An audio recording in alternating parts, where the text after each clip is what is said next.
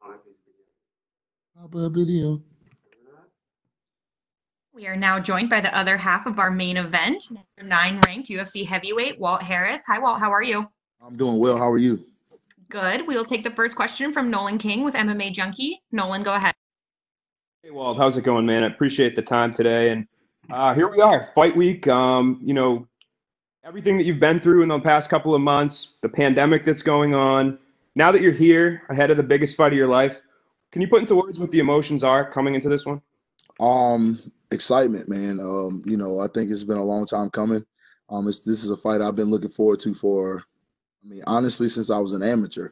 I've watched Overeem before I ever started fighting. So to get in there and be in the same conversation with him is something that I've always worked for and worked towards. So Saturday night, I'm going in there to put on a show for the world, man. We're the only sport, so it's going to be fun. I can't wait.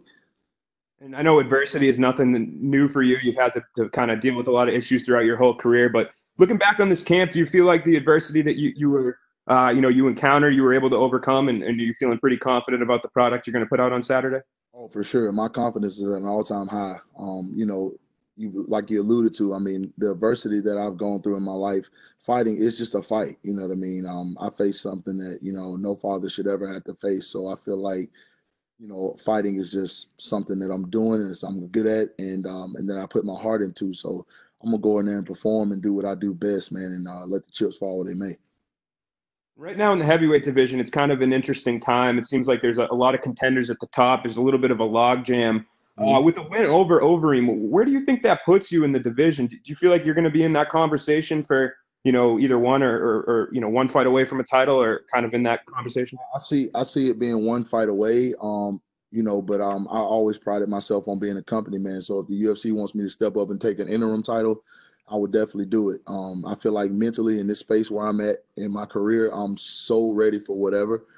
And I'm prepared to fight whoever the division has to offer or whoever the UFC has to offer. I feel like I'm a bad matchup for all of those guys, and I match up well with all those guys. So, I think it's my time to shine, and Saturday night I plan on proving that. My last question for you, Alistair Overeem's a guy that's been around for a long time. We've seen him come out in fights and give a lot of different looks. What are you expecting to see out of him come Saturday, and what fans expect to see out of you? I think from him, I'm going to see a, guy who's going to try to, grind me, push me against the cage, grapple, drag the fight to the deep rounds, and, try to hang on. With me, you're going to see the same me, explosive, athletic, but with a renewed vigor. My focus has been laser sharp, since the tragedy. I'm fighting for a different purpose. And my daughter is with me everywhere I go. So when you got something like that pushing you, man, right now at this point in my career, I feel like I can run through a brick wall. So he's going to be facing a dangerous man on Saturday night for sure. Appreciate the time, man. Thank you. Thank you. Next, we'll go to James Lynch from The Score. James, go ahead. Hey, Walt, Nolan touched there on sort of everything you got going into this fight. How much are you feeding off the support you've had over the last few months, not just from the MMA community, but from everyone in general? Oh, man, it's everything, bro. It gets me out of bed in the morning, to be honest. So many people have done so many things for myself and my family. It's just, it's overwhelming at times. I'm so grateful. I'm so thankful for, everybody from everybody at the UFC to my neighbors, my community. My community has been amazing. And that's something that is, like I said, it makes for a dangerous fighter when you realize that so many people love you and are concerned about you and your family. It gives you more to fight for. It gives you more energy and training. It gives you more focus, and so that's where I'm at with it, man. I'm just excited. Can't wait.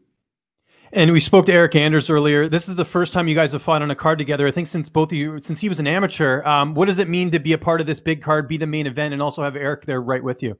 Man, it's special, man. I remember the first day of camp, I told him, I said, bro, it's about to be an awesome camp, because we're always kind of either I'm fighting before him or he's fighting after me. And so we kind of like hit and miss each other during camp, but we spent every day together. And, we've always been close.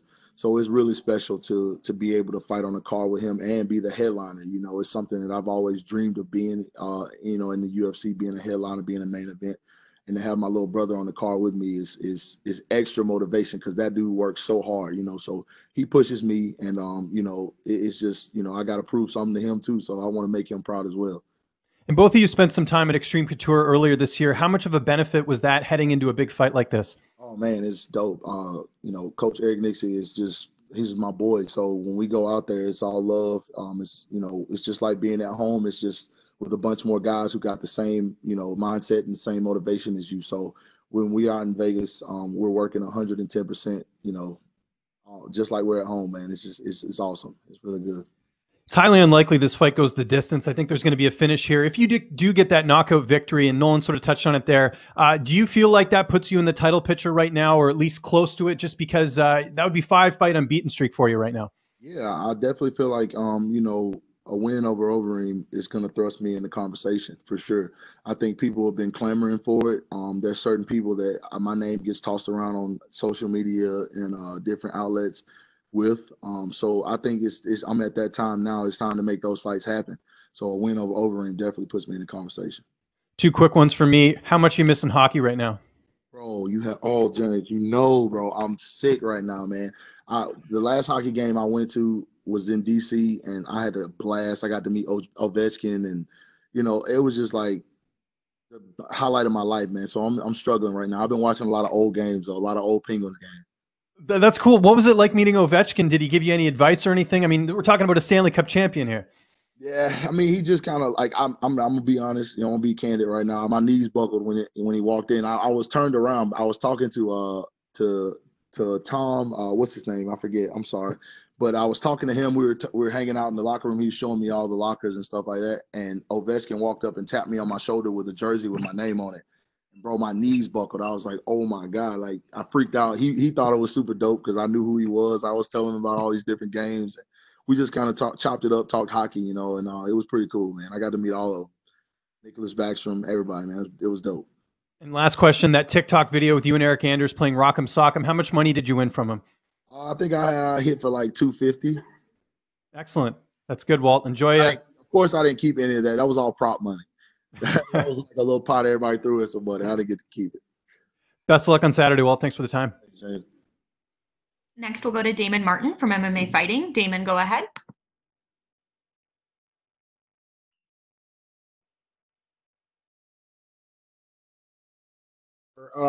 And Dana White talked about it yesterday about going into a fight like this. The entire world is kind of behind you going into this fight for obvious reasons. But how do you balance that emotion? Because at the end of the day, this is a fight. I mean, you got to go out and fight one of the greatest heavyweights of all time. Like, how do you balance that in your head? I'm a pretty even keel guy. I've been competing my whole life. When it comes to athletics, it's just something that I do. I have a switch. I know how to control those emotions based on the fact that it like you said, it's a fight. And I alluded to it earlier. I've been through so much in my life that I prepared for this. This is what I'm here to do. So I'll be 110% focused. And I think the no crowd actually is a benefit in this situation because there's no outside distractions. Especially this week, I've been kind of isolated. I've been with my team, and we just been focusing on making sure I'm primed and ready for Saturday night. You mentioned it in terms of like the entire world kind of feels behind you, and 2 months. What has that meant to you? You've always been a fan favorite guy, anyways, in your career, but just because obviously stylistically you have a very fan favorite style, but the support you've been shown, what has that meant to you? It means everything, man. It's overwhelming to think that so many people are sharing their love, whether it be through social media text or phone text or people popping and stopping by the house with gifts or food and things like that, man. It means so much to know that people are behind you and that they're proud of you and that they're supporting you. It gives you incentive that you're doing the right things and incentive to keep doing the right things. Be a role model. You mentioned it earlier. Overeem, we know him as a very dominant striker in his own right, but we have seen him grind guys out. He was doing it very before he got caught in that 5th round. Obviously, you've got a ton of first-round finishes, but how confident are you going into those deeper rounds? This does go into round 4 and 5. Oh, super confident. My coach, Chris Conley, has put me through the ringer this camp. He's made sure I'm prepared in every facet of the game. We've worked every angle, every aspect. We've dissected every way that we feel like Overeem has any kind of advantages, and we've gone in and made sure I'm on point and I'm sharp as I've ever been, man. Like it's insane. Like I get excited in the workouts because I'm just like, man, I can feel a different type of energy surrounding, not only the fight, but just my overall being, man. I feel like I'm 24 again, you know what I mean? It's crazy. So, I'm prepared to go wherever the fight goes, bro, wherever it goes. And you mentioned to me a couple weeks ago that one of your dream fights in the future would be to throw hands with a guy like Francis Ngannou, a guy I know you have a lot of respect for. You train with him. Obviously, seeing what Francis did this past weekend, he's kind of stuck in a situation now where he doesn't have an opponent. We don't know when the title fight's coming. I think I saw you on Instagram saying you would love to see this fight, but in a good scenario, like you win this weekend, is that a fight you would like to pursue? For sure. I mean, it's inevitable. I mean, Francis is at the top of the division. He's right there. So I mean, we're gonna have to lock horns at some point. And like I said, I feel like I match up with everybody in this division very well. So if that's what the UFC wants and needs, then that's what's going to happen. And I'll be 110% prepared for it. Thanks, Walt. Thank you. Next, we'll go to Jay Anderson with Cage Side Press. Jay, go ahead. Thanks, Walt. And welcome back. Condolences, obviously. Congratulations on the return. Was there a moment sort of in your head at some point that said, you know what, I've got to get back. I've got to get back to fighting? Yeah, I went through a dark period, as you probably could already imagine, and it just I felt myself slipping the opposite direction of what I set out to be as a man and as a father. And I just had a talk with my wife one day, and she was like, you know what, why don't you start back training and try to get your mind off of it? Because there was a point, honestly, where I felt like thinking of anything but my daughter was wrong. I battled that so hard. I was like, if I go back to fighting, am I not thinking of her? Am I not doing the right thing by her? But, I prayed about it, and I could hear her tell me, Daddy, I want you to go back. I want you to fight. This is what, we worked so hard. I sacrificed so much. Mom sacrificed so much. You sacrificed so much. To get to where you are, and I would be more upset with you if you stopped fighting. And that's when I went back in the gym and I started focusing on getting back in shape. And I just kind of put a goal out there of when I wanted to fight, just to kind of give myself some incentive, you know what I mean, some motivation outside of what I already had. And I kind of told the UFC March or April. And then we went from there, man. And I just started focusing like I was about to fight in March. And I started training my butt off every day. And then, fights fell through, pandemic happened, and I just kept training. And I kept going. And, we got this fight. So, I'm grateful and I'm ready, man. And, you talked about, almost thinking that not thinking or doing anything other than thinking about her was wrong. But, I mean, you're still obviously keeping her memory alive. And you've worked on Anaya's Law, and I'm wondering if you could just speak a little about that movement and where that stands. So, I mean, of course, with the pandemic, we hit a bit of a snag, but we were working on a law called Anaya's Law, which would make sure violent offenders aren't allowed bond. And it's a bipartisan effort in the state. I mean, both sides came together like that. This bill flew through the judicial system so fast that it was kind of overwhelming to watch. I went to all the meetings and I met all the lawmakers and kind of got to see how the process worked. And we were very close to getting the bill passed and going to the Senate, but then the pandemic happened. So what's going to happen when everything opens back up and everything clears back up, they're going to reintroduce the bill. I think it's going to go through the same process pretty quickly. And then hopefully we'll have the law before 2020 is over, and other states will grab it and enact it as well to protect people, So that's where we are with that. Yeah, that's a fantastic effort. And just one more for me. What's this fight week been like for you mentally coming back from something like that? And then just as well with the pandemic and, you don't have the fans there and the same activities you might normally. It's been great, honestly. I mean, I got my squad here, man. We're pretty deep. We're about 9 deep. All my closest brothers that I train with and I grind with every day. So it's pretty routine outside of the fact that, there's not a lot of people, which is actually probably a really good thing in my case. So, we just been kind of doing what we normally do, training, working, having fun, cutting up, laughing. And, keeping the same fight week demeanor that we always do that's led us to be successful to this point. So, nothing's really changed, All right, well, best of luck this Saturday. Thanks very much. Thank you. Next, we'll take Shaquille from MMA Mania. Shaquille, go ahead. Walt, my sincerest condolences. Thanks for making the time today, man. Thank you. You were talking about passing that bill. What does it mean to you and your family to think that, should it get through and get adopted by the other states, this tragic situation could have a long-term, in your eyes, beneficial impact on the entire country? It mean a lot, man. It'd be the first big step into keeping our daughter's name alive and what she stood for alive. We're working on so many different things in her honor, but the bill will be the capstone, for everything. It mean protecting people. That's just ultimately what our society should be based on. We should feel protected and not be afraid to live freely. And I think that. Especially in females' cases, I think they need to be protected and have understanding of how to be safe. And so we're working on a lot of different things in that arena to make sure other people don't face the tragedy and the devastation that we faced. And last thing on your daughter, the preliminary hearing got pushed back a couple times, and now with the COVID pandemic, how frustrating has that part been? And do you think it's going to go through on June 3rd at this rate? I'm praying and staying hopeful that it will. It's been super stressful, just to kind of have justice delayed this way. But, I'm a firm believer that God does everything for a reason. And there's a silver lining in this. He ain't going anywhere. So we just have to, wait it out and stay diligent and just keep making sure we're staying focused on keeping her in the forefront. That's just mainly what me and my wife are focusing on, and our team back home is just making sure we're doing all the things we need to do as parents on our end to make sure, people don't forget about her. Thank you for your candor.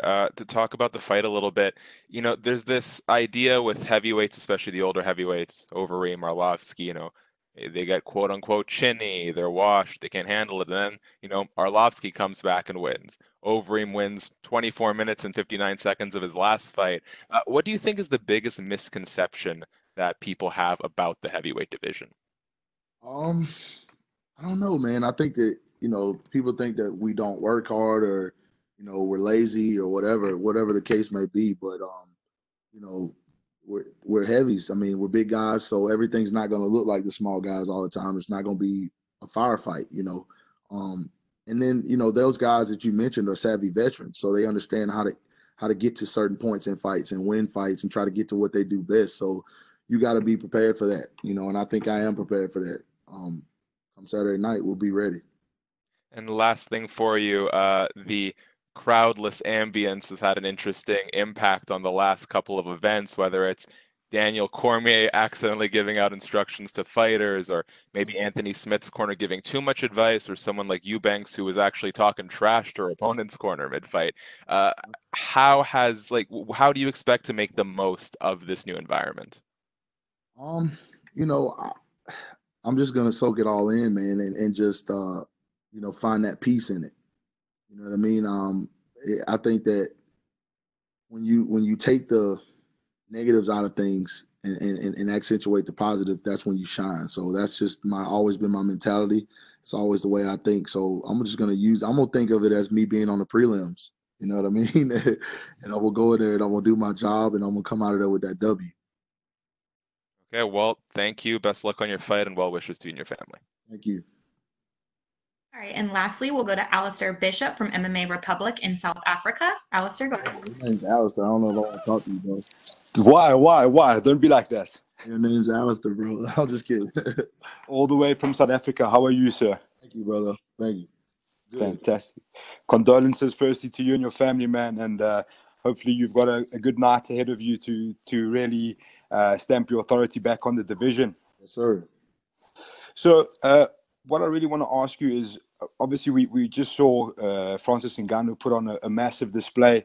Obviously, being an African brother, that's who we're really watching back from South Africa.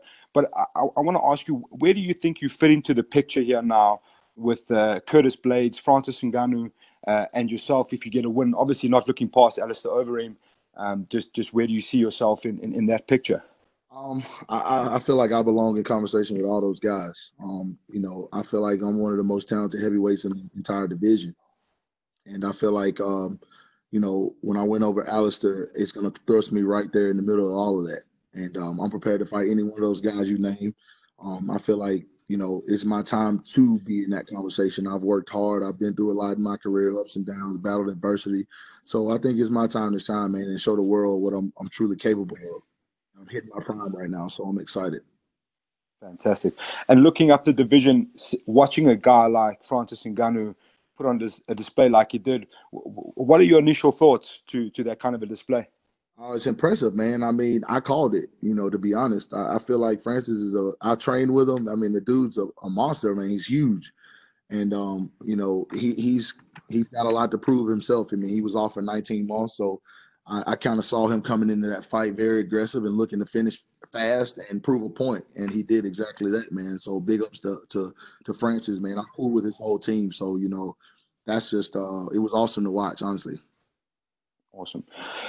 Looking at Alistair Overeem and the style of fight he's been adopting lately, as he's gotten on his career.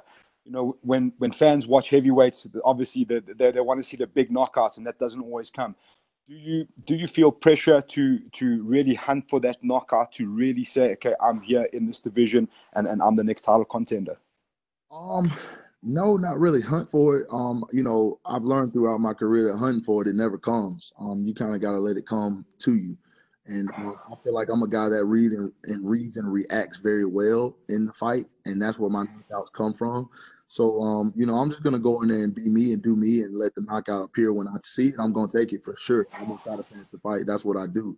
But I'm definitely not – I don't feel any pressure or, you know, anything. I just need to go in there and get this done, you know what I mean, and make it look good, which I plan on doing. Fantastic. Thank you so much for your time, and all the best. Thank you. All right. Well, that's it. You are all set. Thank you so much. Thank you. And thank you, everyone, for joining us for today's virtual media day. Again, UFC Fight Night Overeem versus Harris is live from VyStar Veterans Memorial Arena on ESPN and ESPN Plus this Saturday, with prelims beginning at 6 p.m. Eastern Time.